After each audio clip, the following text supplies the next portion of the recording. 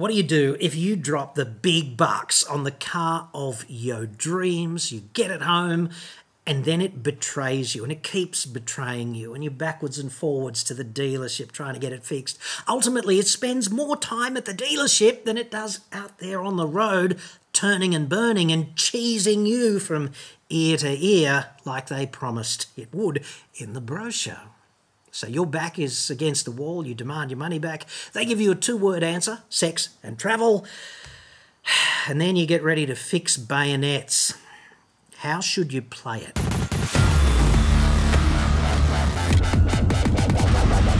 I'm John Cadogan from AutoExpert.com.au, and I get new cars cheap. Australia only website. Card. Now, I've got this, I guess you'd call it a cry for help, from a dude like you named Brody Goff. All right, now, I get these cries for help all the time. This is hardly an outlier, right? There's got to be thousands of people in Australia at any point in time who are feeling manifestly depressed over issues such as this. So, Brody, here's some edited highlights, okay? Firstly, we love our Isuzu MU-X, but so far we've had nothing but trouble with the engine light and gearbox warning lights coming on. I don't get how you can love it in this situation.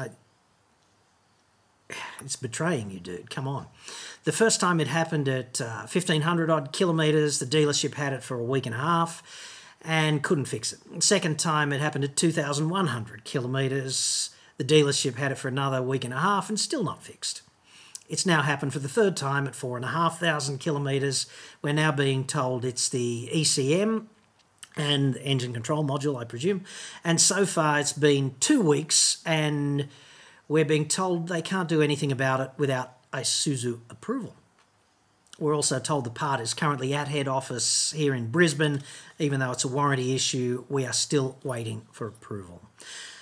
You know, when I say on and on that Isuzu is one of the worst operators in the business, this is that. Okay, someone like Brody here, he's had his car off the road for 5 weeks. It's like not even 5,000 kilometres old yet. Like, come on. Most people drive 5,000 kilometres in 3 months. That means if Brody is an average kilometre driver, that his vehicle has been off the road for a third of the time, right? That's disgraceful off the bat. It's disgraceful. We've so far had to cancel 3 trips to see my sick grandmother and family because of these faults, and the fact is the car is unreliable. We bought a new family car to go away in with our children confidently and safely. So far, we've not been able to do anything with this vehicle. It's currently no better than an $85,000 paperweight. We've completely lost confidence in this vehicle and Isuzu, especially now when everyone knows the part it needs is in Brisbane, and we have already waited 2 weeks without approval and without being able to use our car. It feels like we gave our money to them and now we don't matter as they already have our money.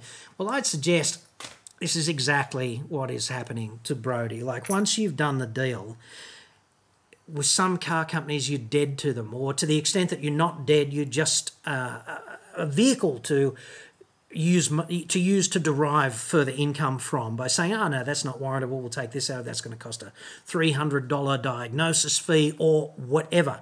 You are just a cash cow, in other words, for many manufacturers. And as much as I like some of the things about the D-Max, I can't recommend Isuzu. I'd strongly suggest that if you wanted a D-Max, if D-Max was it for you, buy a friggin' Mazda BT50, dude, because Mazda is so much better at customer support than Isuzu. So there's that. Brody goes on to make these claims about the vehicle's almost 4 months old and they haven't been able to use it for its intended purpose. It's affecting our jobs, and they've had to take time off to take this car back to the dealership to get the issue sorted out, to say nothing of the emotional energy that this kind of thing entails, right? Now, what I'd suggest, if you are in a position like Brody's, here's the general advice, right? You've got to go to the ACCC's website and you've got to read yourself up on consumer law, because to get a refund, you've got to do a few things. You've got to reject the vehicle, and it has to be formally rejected. Okay, you have to communicate your rejection to them, and don't do it face-to-face. Do it in writing, by email. Use an email server. that never deletes the emails, like Hotmail or Gmail, something like that, okay? So that you've got a record of your rejection, because if push comes to shove, you're really going to need that rejection. That's a key part of the law.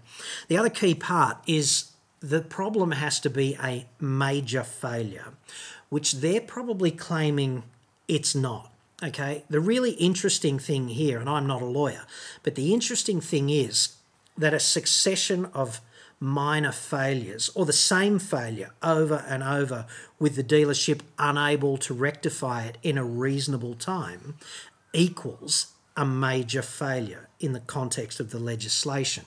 So what I would do is, if you think you're in that position like the Brodemeister here, you've got to, the safest bet is, if you're really not across this stuff, do the research, use a credible resource like the ACCC's website, which has a great deal of information. They've even got a dedicated PDF you can download, which is a guide to retailers in the automotive industry about how they can conform to their consumer law obligations. But if you read that as a consumer, you will know what they're required to do, and you'll know the various triggers for major and minor failures and things of that nature. Okay, so read that, read the general information about the consumer guarantees and all of that stuff, and then just do one thing that so many Australians seem to be philosophically opposed to doing, which is getting yourself and plonking yourself in front of just a half-decent local solicitor. You don't need to get some high-flying Denny Crane bigwig, right? Some corporate high flyer for $5,000 an hour or something. Just the local dude, okay? And ask their advice about how to proceed, because they will be able to sum up your situation. Take all the paperwork with you, okay? They'll be able to sum up your situation and say, okay, so you're entitled to this, and here's what we need to do to get it. And then you know where all of the troops are on the battlefield. You know where your allies are. You know where the enemy is, and you know the terrain in between, so you can define the battle space and figure out how to play it.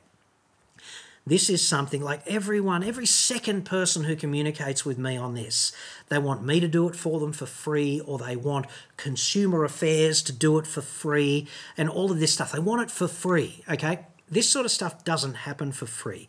You made a bad choice. This is like marrying the wrong woman. I've had 5 ex-wives, okay? This is something I can speak about with some certainty. It's like marrying the wrong woman. You've got the wrong car. It's going to cost you something to get out of it. The only question is how much, and what are you really entitled to, and how should you play it? And I don't suggest that you go out and do this 5 times with 5 different Isuzus just so you end up stupendously good at playing this game. Like, don't do that, dude. Just acknowledge that this is a bad call and you need to get out of it. Your objective is to get a full refund, and just find out how much that's going to cost you, and then go and make it happen. Get the advice from your solicitor and act on it. Ask them questions about, well, what would it take for me to represent myself in consumer court? What documentation am I going to need? How should I play it? And if you're not capable of doing that, and like not everyone can talk underwater about what's inside a friggin' golf ball, okay? If you're not that guy, you're probably going to have to pay some advocate, some solicitor, to represent you in consumer court. You might need to go and get an expert report about this or that. The documentation you've got on the fault might be sufficient. Your own diary entries. You should always keep a diary, even if it's just a Word document, of contemporaneous notes about dropped the vehicle off on this date, was told this on this date, got the vehicle back on that date, still not fixed, blah, blah, blah. Keep those records, okay? Contemporaneous notes, which means notes that you make shortly after something happens. They've got high evidentiary value in court, okay? And you can also send confirmation emails to the dealership. You could say, I got this vehicle back on this date and it's still not fixed. How are we going to move forward to fix that? So if they don't respond, right, they're going to look pretty shit in court. They're going to look like they're not helping you. You should also send this to Isuzu's head office. And if they don't respond to you, or they give you some bullshit generic response, then they're going to look like dicks in court. And trust me, this is the objective in court. When you go to court, make the other team look like a pack of card-carrying dicks, okay? Because then the judge is going to go, well, actually, you look like you've got your shit together and you look like you've got a legitimate complaint, and they look like a bag of dried dicks.